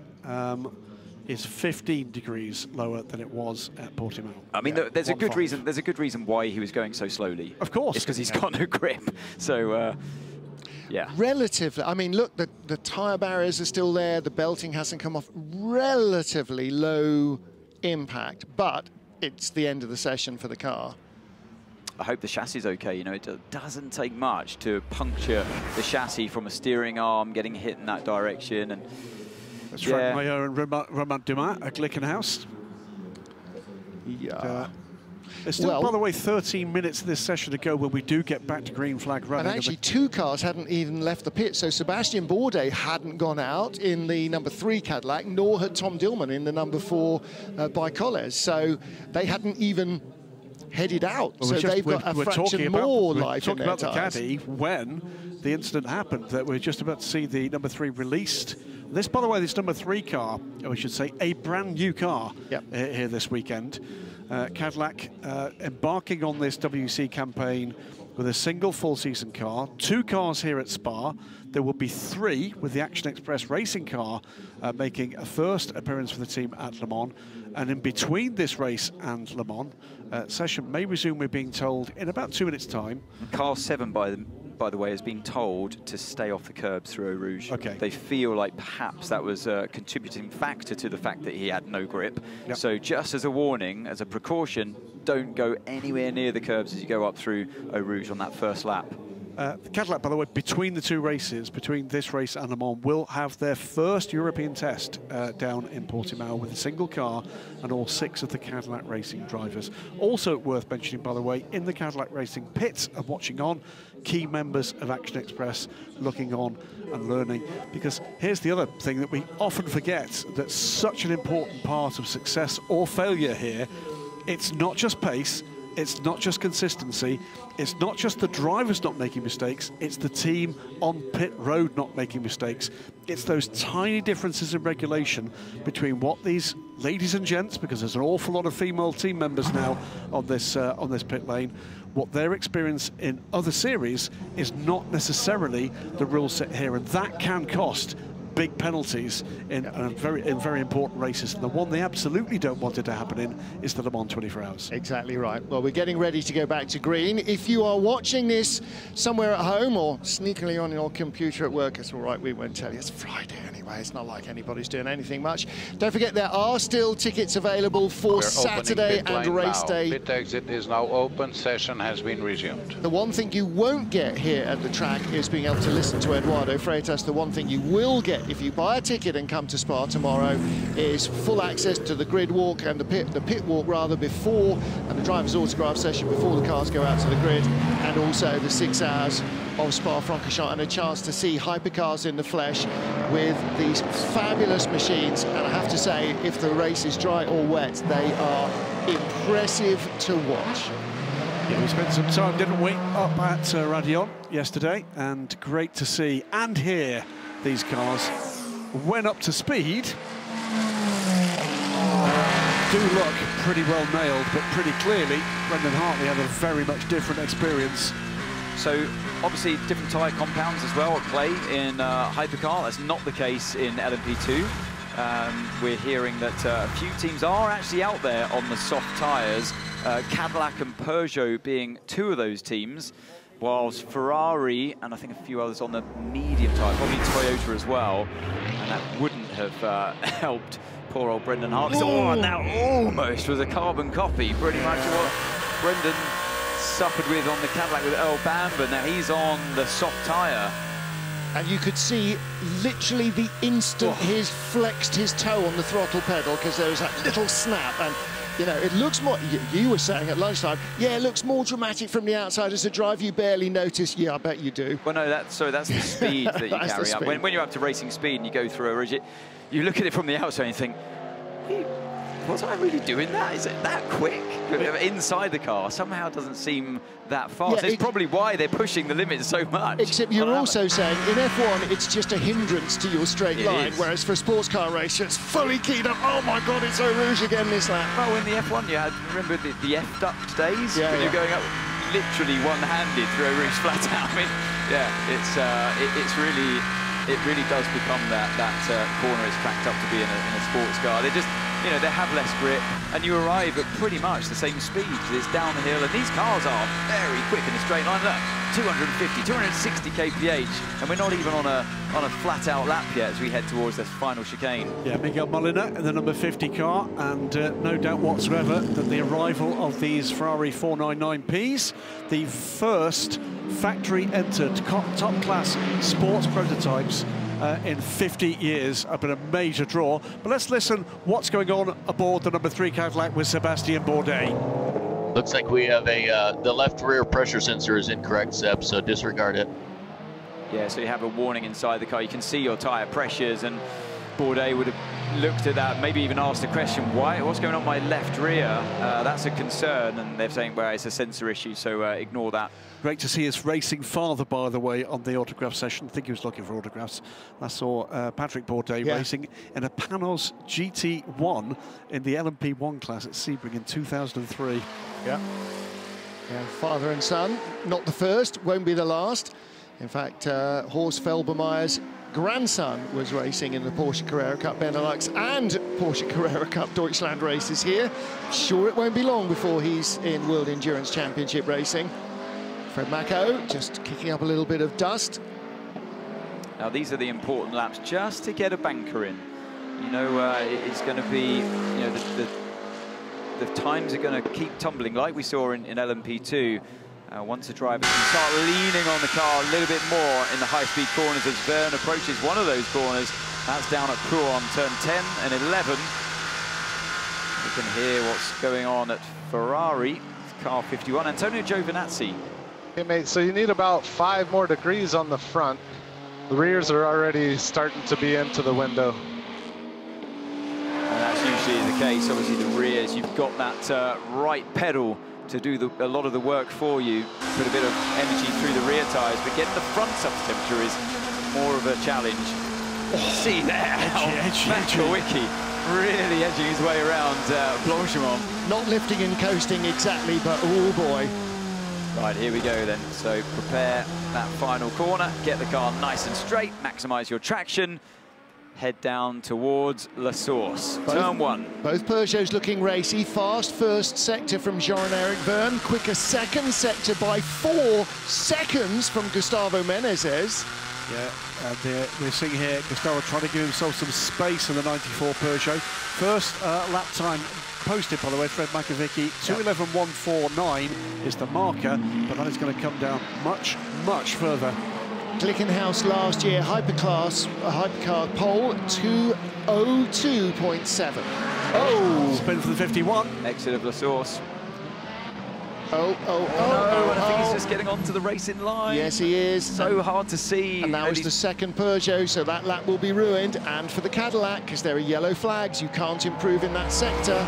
And that takes you all the way to the top of the hill at Le Combe. What happened here then? Turning looks okay, good rotation, a bit too much rotation, and getting on power. The rear's had enough.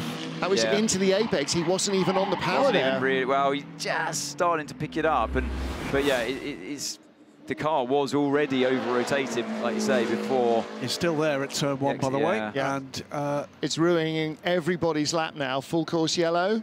No, not yet. It'll be a local yellow, but it means that anybody who was ahead of him will get a lap. Anybody who was behind him won't, because they can't improve or set a quick sector in sector 1. So here is one of those drivers that was luckily ahead of him on track, is Fred Makowiecki, number 5 Porsche. Heads around turn 15. Paul Frere. He's got away now, he's back on track, so those yellow flags have been cleared. And look at the lap time, well, the sector times at least. Really starting to tumble now. 3.5 seconds up is Makowiecki on his own best time. And he and Molina were the only cars that got cleanly past the 51 car, because don't forget the Ferraris are nose to tail. Watch Molina's time here. Molina way up, 8 seconds to the good on the current provisional pole time. So Fred Makowiecki is going to go quicker and by a chunk. 2:11.149. But look at Molina in the background. But watch that, 2:06.26 becomes 2 minutes dead. 0.836, 5.8 seconds to the good. A great lap there for Miguel Molina. 1.9 seconds quicker than Hypercar pole last year. Ferrari on provisional pole, 6 minutes to go. Who's got an answer to that? Kevin Estre goes second, so it's Ferrari, but Peugeot goes second. It's Gustavo Menezes goes second and third at the moment. Yeah, Gustavo Menezes can't be second and third, but Jean-Eric Verne is. Yeah, behaviour under yellow flags will be examined, and that might possibly affect Jean-Eric Verne, who was the first of the Peugeots to go by. Not sure what he could do there. No, I totally agree, Graham. He completely blind. He was looking at the marshals to see what can I do. He could see the yellow flag, of course, but you've got no idea in the car. You need help from the marshals, whether to stay where you are or whether to go, or even from your team as well. They've got the GPS. They may look at whether he slowed down more on the yellow flag lap into La Source than he did on the previous lap. Fair point. And consider whether he slowed down at all before he saw the car on the road. Oh, sorry, I thought yellow flag behaviour was for the Ferrari, the stricken Ferrari that was trying to get going. I think it was for the cars under yellow flag. So those Peugeot laps, they may need to do again. Right, up on his previous time, Molina by 3.5 tenths. Also up on the previous pole time. Earl Bamber in sector 1 in the number 3. The problem for the Molina, though, is he's starting to pick up turbulence from the car, and that's exactly why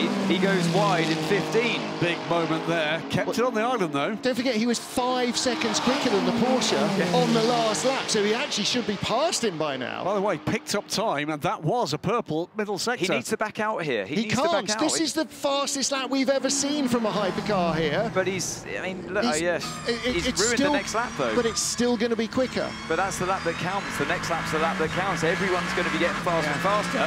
He's not going to go faster on the next lap. No. He doesn't go faster on this one either. It's still 2 minutes, 836. 3 seconds to the good for Gustavo Menezes. A further, what is that? Half a tenth up on Fred Makovicky, third quickest. Jean-Eric Verne currently fourth. Kevin Estre, Tom Dillman, Olivier Pla. I'm looking, where is the other Toyota here? And the answer is absolutely nowhere. 11th quickest at the moment for Kamui Kobayashi, but he is up on the current pole time on his current lap.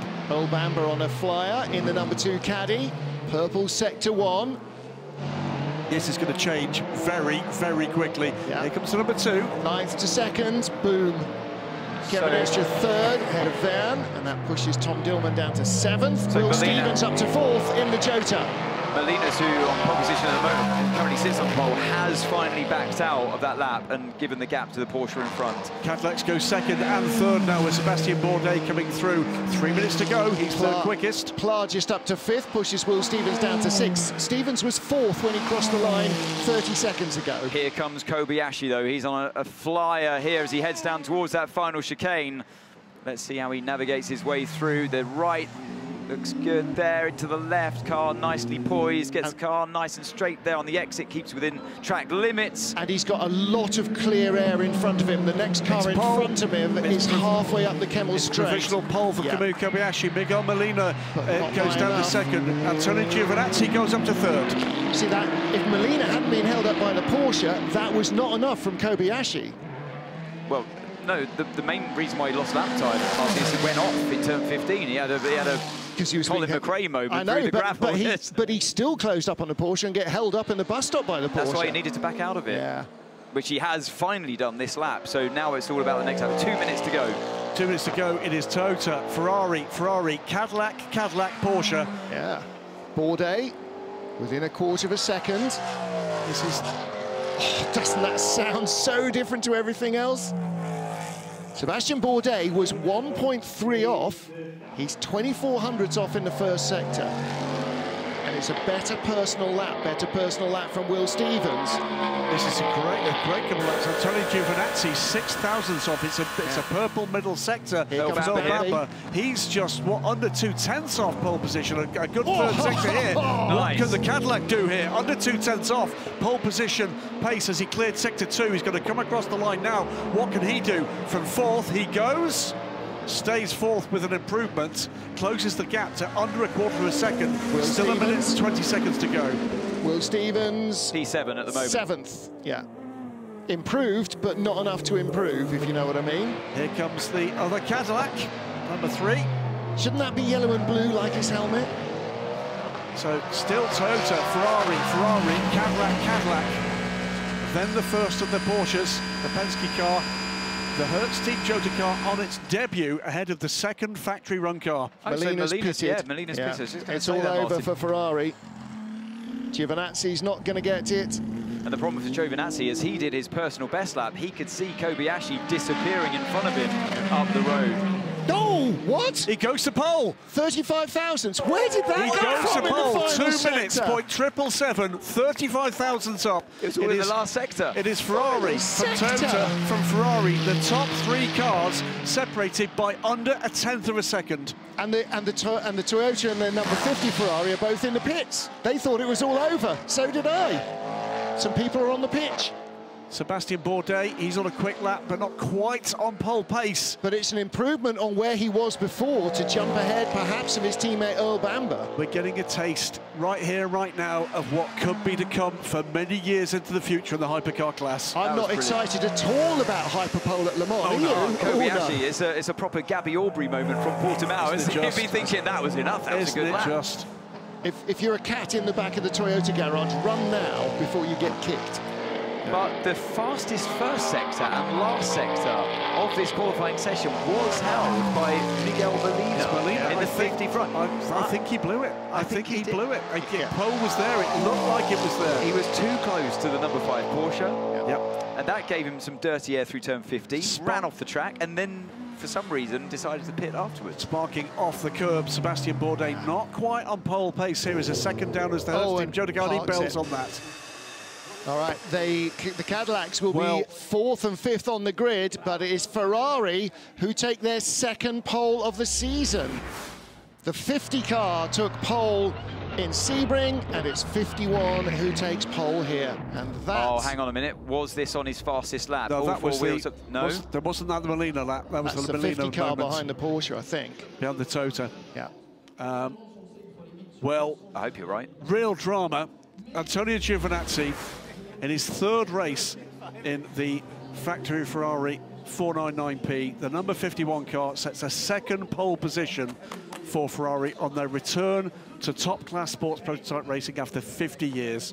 So with James Collado and Alessandro Pierguidi, the 3-time GTE Pro World Champions, Antonio Giovinazzi, he was a bit of a hero with a car that only had 3 brakes at the end of the race in Portimao.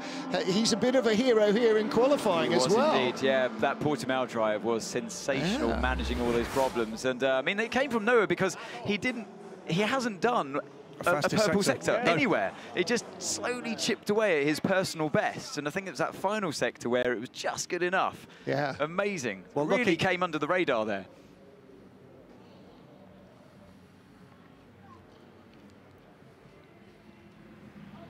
Copy, what are we out of place? You're P1, man. You're P1. 35,000. Oh, yes, man. Yes, You're the man, thank you. buddy. And sorry for the be taking so long. Fabulous, fabulous. Well, where are we? P1. Yeah, but he didn't know. We didn't see it coming. No. That final sector was clean as a whistle and super fast, and that's where he did it. Well, James Collado down in the 51 garage. There he is, looking pretty happy with life right now. But Louise Beckett will put a stop to that.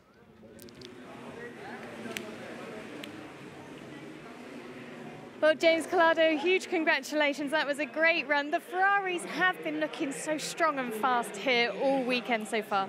Yeah, absolutely. I mean, the first 2 races for us have been really unlucky, and it was a struggle, and we needed to knuckle down a little bit as a team, on our side especially, and try and find a way to improve. We've been working really hard since the last race, you know, all of us as drivers and engineers, and I think Antonio's lap was pretty special, especially as he made a mistake in the first one, tyres not quite up to temperature. But it's nice to get first pole position on our side, and second one as a team, of course. And tomorrow's a whole different story, but I think this time we're a little bit closer to Toyota. Another pole for Ferrari. Well done. Thank you very much, guys. Could have been a 1-2. Oh, could have been a 1-2. Could have been a 1-2. The other thing, just looking at the potential ideal lap there from the fastest sectors of the cars that set purple sectors, which were Miguel Molina in Sector 1 and Sector 3, and Earl Bamber in Sector 2. 4/10 more available there on an ideal lap. That is the emotion at Toyota. Not a lot of emotion there at Toyota. They have to give it to Ferrari. That Roof was, I think that shrugs. caught everyone out. Oh, absolutely. Even Great them. stuff.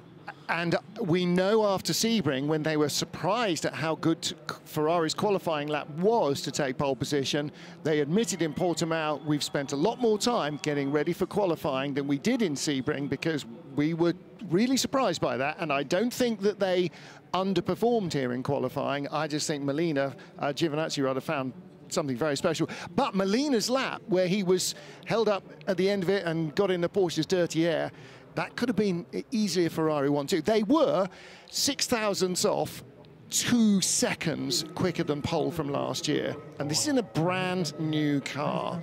You're right. I mean, what it does is it lights the fire under Hyperpole for Le Mans in just, what is it?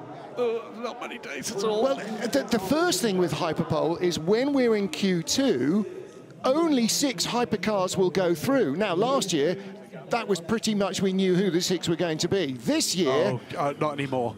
Not anymore, because what we don't know is how these cars are going to behave on what is a very different circuit indeed. Remember, when they're doing the sums about what they're building into these hypercars, they've got all sorts of things in mind. They've got World Championships in mind, they've got IMSA Championship in mind, they've all got Le Mans in mind. They all want something that's going to produce its maximum possible performance at one circuit, and that circuit is very different. We know nothing at this point about what the form book's going to show us.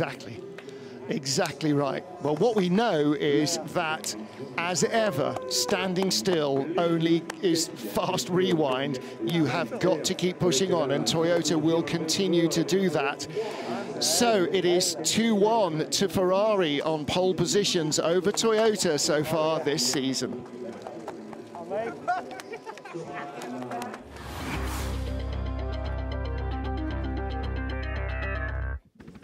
Qualifying in dry conditions, but on a relatively green track after overnight and lunchtime rain for race 3 of the FIA World Endurance Championship. First up, GTE Am, the bronze drivers getting a chance to shine before LMP2 and Hypercar take to the track in front of packed grandstands. PJ Hyatt setting a quick time in the Project 1 Porsche before an even quicker first sector spill disaster, a red flag as he hit the barriers heavily. He's okay, car is not. Third fastest in the GTE Am field, the 88 Proton Porsche. Second fastest, Sarah Bovey in the 85 Iron Dames car. But on top of the pile, it was Aston Martin on pole last year with Ben Keating. It's Aston Martin on pole this year with Omani driver Ahmad Al-Hati. Into LMP2 and the battle of the Titans. WRT versus Prema versus Alpine versus United versus the rest of the field. And again, evenly matched cars. Prema in with a shot at pole position.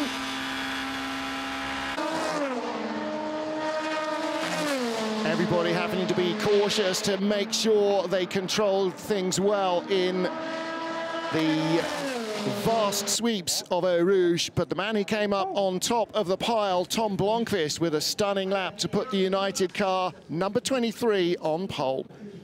With an ever-increasing hypercar field, 2 new additions this time, a second Cadillac and a brand new customer car, the first customer car run by the Jota team. The first drama, though, was for Toyota. Car number 8, Brendan Hartley, on the outlap, snapping sideways, not heavily into the barriers, but enough to bring out the red flags and put him out of qualifying. After clear-up operations, Ferrari were in the mix. The 50 car had plenty of speed, but was held up behind a Porsche. They ended up third fastest. Kamui Kobayashi thought he had pole for Toyota, until the dying session where the 51 car of Antonio Giovinazzi came across the line first. But he has lost that lap for track limits, and he will finish with the... There he is, going off. He will finish with Kamui Kobayashi on pole for Toyota. Ferrari starting second and third. So pole short-lived for Antonio Giovinazzi. Exceeding track limits means he has lost his best lap. Well, that was what we're being shown. That's the reaction at Toyota. Oh, how up and down was that? Yeah, they can show emotion when they're a better day after all. When they're handed pole position back. But that was track limits, and, yes. I will bow, doff my cap to Anthony Davidson, who called that completely correctly. I now retire from motorsport. Well, you know what the real problem is? Too many white, red and black cars. Completely correct. It's an instant penalty in my books. Yeah. Instant penalty for Toyota. So and confirmation Porsche. then that fastest lap of the session was lost, and so pole is a 2-minute 0.812, not a 2-minute 0.777. And Ferrari will start second and third behind the number 7 Toyota. But it is the number 8 Toyota that is the question mark, the 13th car in the field after qualifying, and hopefully there will not be too much major damage. Last year's pole sitters Glickenhaus only what did they set? They set a 2-minute 2.9, so in fact just 0.2 slower than they were last year, but that shows how much the field has moved on. Let's catch up then with our current new pole sitter and team principal, Kamui Kobayashi. Kamui Kobayashi, well, that's a turnaround, isn't it? Toyota 7 now, pole after that Ferrari lap was not allowed. Yeah, I mean, the possible, I think, you know, I was surprised because I thought it was second, but lap delated make me the pole position, which I felt really happy. The car felt pretty good, but I couldn't improve my second lap, so I just boxed. So as I think, I would say really lucky to have the lap delated, but it's good to start tomorrow like this. However, I think it was very difficult, you know, when cold tire to living from here. So as a team, it's not perfect, but for the driver, it's really tough to be starting cold tire. So I think tomorrow we have a many situation like this with cold tire. So we are fighting for endurance. I had a good celebration today, but we focus for tomorrow. All right, thank you. Thank you. Yeah, indeed. The top 6 cars in that session beating last year's pole time. Giovinazzi, that would have been a horrible moment. It's cruel to take it away. Yes. I mean, look, you've got to stay within track limits. Every driver knows that. They are the rules. But as any racing driver watching on knows, there was no lap time advantage in that. I think the moral victors of pole position today were the Ferraris. But operationally, it didn't work out for them yet again. Well, don't forget, we'll be back with our race coverage tomorrow afternoon. We'll be on air at 12:15 Central European Summer Time. We'll see you then.